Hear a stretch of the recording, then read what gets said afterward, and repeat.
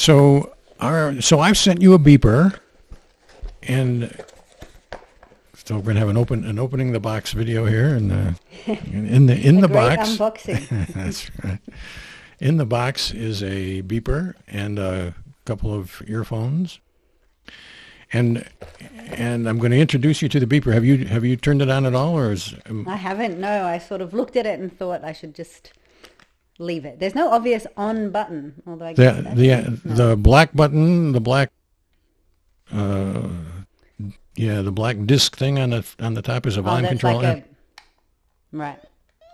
Ooh. So you turn it back off and then back on again.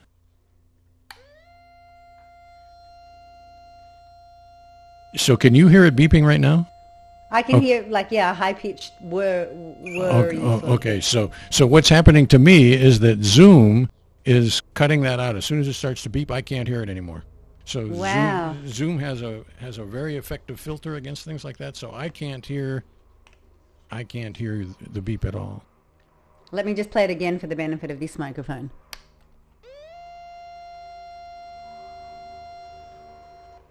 That's amazing that Zoom does that. Yeah, it's very good at it. It took me a while to figure out why it was that I couldn't hear things, but Zoom is quite effective at. And this is just battery powered. Very good. Sorry, I'm just taking it apart now. So you shouldn't have to. The battery compartment you should never have to really get into. The batteries last for a pretty long time. And, so it's a pretty simple thing. And so when you turn this thing on, it comes on and it makes sort of a whoopee sound. It sort of goes whoo. Yeah. But when and that's the same sound as you're going to get with the beep, except that there's not going to be any whoop. It's going to be it's just going to come on like that. So basically what happens is when you turn it on, it has to fill up the capacitors or whatever that are in the machine, and it takes a while for the beep to come up to speed. But when you get a beep, it will be a quite clear, sharp sound. And so there's a button on the top of the beeper. So turn that one. So turn the thing on. And now push the white button, and it has stopped. So now it's deciding when it is that it's going to beep again. And you can check to see whether it's on by pushing down on the white button and holding it down. Push it down and hold it down. Keep it down. So it's beeping at intervals. It's a square wave kind of a deal, beep. and we can sort of hear that coming through Zoom as well. Okay. But that's what the beep is going to sound like. It isn't going to sound like a start and stop thing. It's going to when it happens, it'll start like that beep, and it'll continue until you push the button again and stop the beep. Okay. So right now the beeper has decided when it's going to beep next, and that could be a minute from now, or an hour from now, or 52 minutes from now, or whenever. It makes up its own mind about that. I don't control it. You don't control it really, and. So it's decided when it's going to beep, and when it beeps, it's going to beep, and when it beeps, it's going to continue until you push the button. So it'll actually beep for maybe a minute or a couple of minutes, and then it'll turn itself off because it doesn't want to waste its battery. But it's a pretty long time that it will beep. So okay. Your task when we get going here is to put the beeper in a convenient place. You can clip it to your shirt or put it in your pocket or clip it to your belt or wherever it is convenient to carry it, and go about doing your everyday life, whatever it is that you would do that day, until the thing beeps. And when it beeps, your task is to sort of freeze what was going on in your inner experience right at the very onset of the beep, and then push the button to stop the beep, and then take some notes. I guess I didn't send you I should have sent you a notebook, but I don't think I did actually. But I've got notebooks. That's all right. Yeah. Sorry about that. But do you like? I mean, I wonder if it's something like a little thing like that. In fact, that I can. That's exactly carry around. That's exactly what I generally use. Look something just exactly like that. So that'd be perfect. Excellent. and so your task basically is to try to capture what was going on right before the beep begins. So if this is like a timeline thing here, and time is going on like this, and the beep happens right here, so now it's beeping, and then you stop the beep, and time keeps on going like that. The moment that we're interested in is right here, right 1 microsecond just before the beep begins. Mm-hmm. I sometimes call that the last undisturbed moment just before the beep. Mm-hmm. It's not really undisturbed, but that's pretty close, I think, is a fair thing to call it. So we're looking for the last undisturbed moment just before the beep begins. Mm-hmm, mm-hmm. And your task is to jot down some notes so that then we can talk about that. Okay. And I'm not going to tell you what notes to take. I presume that you know more about your experience than I do, and so your task is to jot down whatever you think it's going to require, so that then when we want to talk about that, we can get the details of your experience. Mm-hmm. And the beep that we've so far been talking about is coming from the onboard speaker, but I don't want you to use that. I want you to use the earpiece. And I think I've given you 2 or 3 earpieces, one of which has already got the hook on the end, like the one that you just held up had the hook. That goes behind your ear, and the other end plugs into the beeper, and you hear the same beep in the earphone as you have been playing into your microphone there. Try this on for size.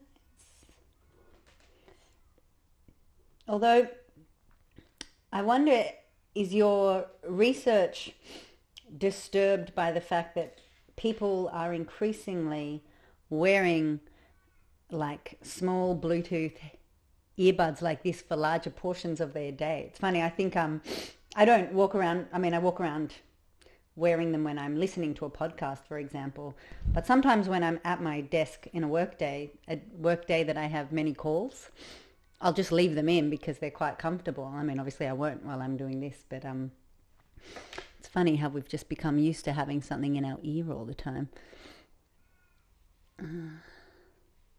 Let's see. So, in there. So the answer to your question is a lot of people in my studies will do just exactly what you're doing right now. They'll wear their Apple earphone in one ear and my beeper earphone in the other ear. And what it's done to my research, I think, is made it a little bit easier for people. Some people used to be embarrassed about wearing things in their ears, but now nobody's embarrassed about wearing things in their ears because everybody's wearing things in their ears. Yeah. And I would say that this is an old-fashioned wired earphone, and some people find it easier to run the wire inside your shirt where you don't snag it on the doorknob when you're walking by or whatever, but I don't really care. However that works for you, as long as the object is for you to put the thing in your ear and then forget about it and go about your day doing whatever it does until it beeps. And right now you can, if you push that white button, you can check the volume, and that wheel on the top gives you a volume control. That's what that square wave is. So you can adjust the volume to get it good.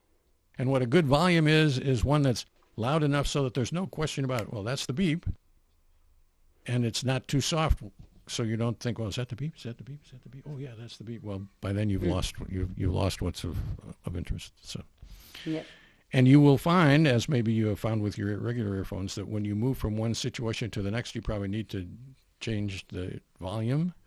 So if you're in a quiet place, you want the volume low, but if you go in your car or something, then you want your volume up, and you can always adjust the volume by pushing that square wave white button. All right. So the task, the beeper is a simple thing. It beeps when it wants to beep. It should never be more than an hour. If it's been more than an hour, then maybe something's wrong, and you should push the white button and make sure that the beeper is alive and the earphone is alive. Sometimes the earphones break or whatever. But and your task is simple as well. Your task is to pay attention to whatever it was that was going on in your direct experience right before the beep occurs. And what in your direct experience means, we're going to probably have to sort that out. But basically, if you had an itch and you were scratching your itch and you were feeling the itch on your shoulder, well, that would be what was in your experience. And if you had a visual image, then I'd be interested in your visual image. And if you were talking to yourself, then I'd be interested in what you were saying. And I'm not predicting what it is that your inner experience will look like, or feel like, or sound like, or whatever. And except to say the chances are pretty good you're not going to be very good at it on the first day. And that's, you shouldn't take that personally. That's not like Olivia's a terrible subject. Nobody's good at it on the first day. And so what we're going to do is we're going to pick a day when we're going to have another one of these conversations. Mm-hmm. Let's say, just for sake of argument, that we decide we're going to do it next Friday. Then I want you to wear the beeper on Thursday, or I guess for you that would be Friday, or whatever. Within 24 hours of when we're going to meet, I want you to wear the beeper. Mm-hmm. And get a half a dozen beeps, something like 6 beeps. And so you're going to wear, and on average, it's going to be sort of like a half an hour in between beeps. Might be 2 minutes in between beeps, and it might be 17 minutes, and it might be 59 minutes. But on average, it's going to be sort of like a half an hour, and which it's going to take you 3 hours to get that, to get half a dozen beeps, roughly. Maybe 2 hours, maybe 4 hours, depending on how the beeper works. And so you're saying you want me to stop collecting, stop wearing it after I've got about half a dozen? That's right. That's correct. Okay. And I would like you to do it in one period, one collection period, I guess you might say. Mm-hmm. But I'm not really that picky about that. If something comes up and you got to take the beeper off, and then come back and do it again. The only reason that I want you to do it in one setting, so to speak, is that it's easier to forget about it if you do it all at once. If you're always putting it in and taking it out, putting it in and taking it out, then the mechanics of the beeper sort of get in the way. And but it'll turn out that most people just can't think about the beeper. The beeper isn't that interesting. Right now it's interesting, but when you're going about your everyday life for a while, most people forget about the beeper. So most things don't matter, except I want you to wear the earphone. I don't want you to use the onboard speaker, because the onboard speaker isn't good enough. I want that beep to be injected right into your ear, so to speak. And coming from the onboard speaker, not that good. Mm-hmm. And the moment that I'm interested in is the moment that's right before the beep began. I'm not interested in your reaction to the beeper. So if you say, well, the beep startled me, well, that would be after the beep, of course. Mm-hmm. I'm not interested in how startled you are by the beep, particularly. You can tell me that if you like, but the moment that I'm interested in is right before the beeper went off. Because really what's interesting is what Olivia would be like without a beeper. Mm-hmm. The beeper in some way screws up Olivia's life, or alters Olivia's life. And what would be really interesting would be to know what was going on with Olivia with no beeper. Yeah. But we can't do that. So the best we can do is we can ask Olivia to pay attention to what's going on just before the beep begins. And of course, Olivia is wearing a beeper, and it will have altered Olivia in some way, but maybe not very much, because the beeper isn't that interesting. The rest of the things in Olivia's world are probably more interesting than waiting for a beep. But maybe not. Maybe you'll be the kind of person who will say, I'm going to wait for the beep. I'm going to wait for the beep. Be like that for 3 hours. Most people are not like that. But if you are, that's what I want to know. And the other, I guess, what I'm interested in what Olivia is really like. I don't really want Olivia to make up a story to think that she's trying to please me or something. What I'm interested in is what Olivia's experience is really like. And what that means is that we've got to figure out some way to have a conversation about something which is entirely private. Olivia's experiences. Nobody ever gets a chance to see Olivia's experience unless she says it's okay. So this is what I propose, and then we can negotiate this. But my proposal is, we're going to wear a beeper, and you're going to try to tell me exactly what's in your experience, or you're going to say, I don't want to talk about this beep. This beep is none of your business. I've got things that are none of your business. I presume you've got things that are none of my business. And if you don't want to talk about a beep, you should say, I don't want to talk about this beep. But if we're going to talk about the beep, then I should be able to ask you anything about that experience that I would like to know, because I would like to get that experience in as high fidelity as I can get it. So that's sort of the basic rule, I guess you might say, that you might say. You have absolute control, but if you're willing to relinquish that control, then I get to ask. And you can change your mind about that. Oh, I didn't realize you were going to ask that. If you ask that, then the hell with you. I'm not going to. I don't want to play this game anymore. That doesn't generally happen, but you always have control. 51% of the vote, so to speak. And then the other thing is we have agreed that, or semi-agreed, we have talked about at any rate, that I would put these conversations on my website, and you would do with them whatever it is that you want to do with them. And so my suggestion as the way we do that is that we'll let you do this for a couple of times before we put anything on the web. So this conversation, we should wait until after you've had a day or two of sampling, and then if you're still interested in it, then we should unroll these things sort of as they happen, or a day or a week or however long it takes us with a delay. One thing about that, can I ask that I'm quite happy for it to be on the web. I appreciate the sort of opportunity to do a couple before they go straight up there, just to make sure. Is it possible that they're not labeled with my first name and last name when you put them on your website? That I can just be Olivia, or I could even be. You could use, I guess, I could be Olivia Sophie, but maybe just not Olivia Rosenman, just because my name is quite unique, and I rely on, like, my work as a freelancer. People will often be Googling me, and it's probably, I don't know how great your SEO is on your website, but it's probably not necessarily something I want prospective clients to stumble across. Well, yes. The answer to that is yes. We can call you whatever it is that you would like to be called. Okay. This would be a video deal so that people who know you wouldn't get you.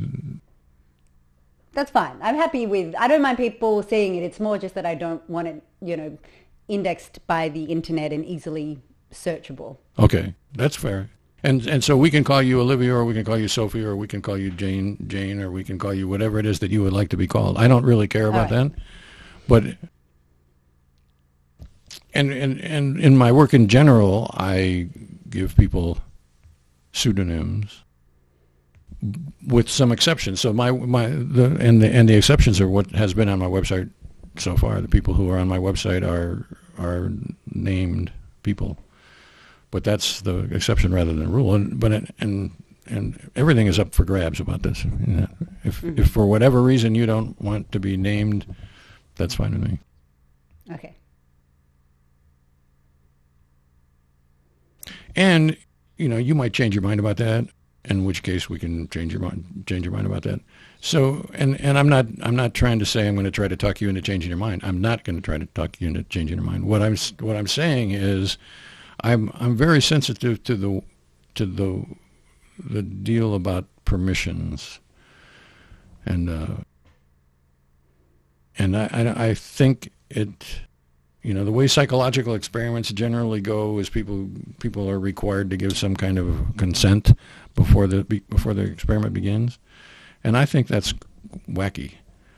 How could you possibly give consent to what it is that's about to happen? Because there's no way that you really know exactly what's going to happen. So what I'm suggesting is that we have a sort of a tentative consent, and then every step of the way we'll have some more tentative consent until eventually we'd say, well, yeah, that's okay. and then we'll put it on the web. And after that, of course, it's too late. But I want you to feel like you have control, and I want you actually to have control. Maybe I should have said that the other way around. I want you to actually have control and to feel like you have control. Either way, both of those things apply. Mm-hmm. And the reason for that I'm pretty careful about it is that I recognize that what we are embarking on is something which is absolutely private. And I have also said pretty frequently out in public that people very often don't know the characteristics of their own inner experience. And so you're likely to find something out about your inner experience that you didn't know about. You should have the right to say, oh, geez, now that I found that out, I don't want to have that on the web, which is why I'm suggesting that we have sort of a delay into this procedure where you can think about it and talk to your friends about it and decide on your own about it. All right. So you should feel free to contact me if you have questions about what the procedure is. You should ask me. But we're also going to try it out on the first day, and I'm expecting that you're going to have questions that are. I'm going to ask you questions that you probably weren't anticipating, and then you're going to say, well, if I'd known you were going to ask that question, then I would have taken better notes about that, or whatever. That's the way these things go, and so and that's why I'm suggesting that we sort of semi-contract to do this like 3 times at the outset, because it's not until about the 3rd time that people start to get good at it. Mm-hmm. And then as we go, we might do it more often, or it might you might decide I don't want to do this at all or whatever, and that's okay too. But the target ought to be maybe 3 times and 3 or more times or something like that. Mm-hmm. And it doesn't actually take much time. It takes the hour of the interview. Wearing the beeper doesn't really take much time, because you're going to be doing whatever it is that you're going to be doing anyway. Then we have an hour of an interview, and then I've got some time to clean up the interview and put it together and whatever. So, do you have other questions? No, I don't think so. It sounds straightforward. Yeah, no, I don't have any other questions. I suppose when it's a matter of finding a time. Yes. Oh, and I guess. Sorry, you go. I was going to say I would like us to involve a former graduate student of mine who's now a PhD clinical psychologist, Alec. I guess you've probably seen, if you've been to my website, you've seen Alec Crum. Mm-hmm. Yep. What do you think? What do you think about having her involved in these conversations? And the reason for that is, I've got blind spots like everybody has blind spots, and she's got blind spots like everybody's got blind spots, but they're probably not the same blind spots as I've got. And so when one is looking for fidelity, it's generally a good idea to have more than one set of eyeballs. And so she's in different time zones and whatever now, and she has said that Fridays are good for her. If they continue to be good for you, we could do the same time. Otherwise, this being this time. Yeah. Is that? Yeah. I mean, that is fine for me. The only issue is that, so it's 10:30 in the morning now. I do usually get up quite early because I'm usually woken up quite early by a 2-year-old. But just making sure that I have enough time to get enough beeps. I wonder if we could push it, so say by now, if I'm up and ready to go at 6:30, that's 4 hours, but So the beeps can come the previous day. So Oh, okay. All right. I don't need to do them right straight before. Okay, Yeah. then that is fine. You This can- time is fine. Yeah. you can do it straight before if you want. And as a general rule, I would say the fresher the beeps, the better. But that that would make the beeps always at the same time of day, early in the morning on Saturday, which might not be the best strategy. Yeah. Yeah, but I think that gives a good. So maybe I can either do them anytime on Friday, or maybe I'll try one time if we're going to do it 3 times at this time. Maybe I'll try one time doing them right before, because it might be interesting to see when they're very fresh. Yeah. Otherwise, I'll do them on the Friday at varying times. What I have found for most people is that you can sleep on a beep once, but you can't sleep on it twice, which means you can do it anytime Friday. It's not really 24 hours. I say 24 hours, but what I really mean is you can only sleep on a beep once. So you beep yourself anytime on Friday, and then we can do it Saturday. But it wouldn't be as good to do it on Thursday, because then there'd be 2 nights of sleeping. Yep. And for whatever reason, I think people lose the details of their experiences of. Yep. So Friday at 10 a.m. I mean, sorry, well, your Friday, my Saturday at 10 a.m. And did you want to try next week?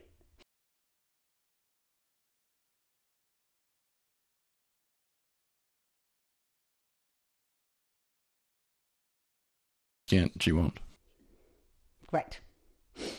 Okay. And so in the meantime, you can do whatever you want to do, as far as I'm concerned. If you want to try the beeper on Tuesday or whatever, just to get comfortable about wearing the beeper, that would be fine with me. Or not. Either way is okay with me. I want you to feel like you've got control over. I want you to have control and to feel like you have control over what you do. And sounds good. I guess there's one more thing that I would tell you about the beeper, and that is that if you can do this on your own after we're done here, but if the thing beeps and you don't push the white button, it'll continue to beep for a minute or a couple minutes. I forget exactly how long, and then it'll go into a chirp, what I call the chirp mode, and the chirp mode sounds like chirp. And then about 10 seconds later, it'll say, chirp. And then about 10 seconds later, it'll chirp. And those are not beeps. Yeah. What that is, that's the beeper saying, I beeped, you didn't turn me off, I'm going to save my battery, but I'm going to tell you, turn me off. Yeah. So if you hear that chirp coming from the beeper, that means turn me off. Push the button. No, with the wheel. Turn it off with the wheel. So you're saying after every beep, I need to not push the button, I need to turn it off and turn it on again. No, I don't mean that. Okay. After every beep, I push the button, but if Yes. it gets into chirp mode, I reset it by turning it off and on again. Exactly. Got it.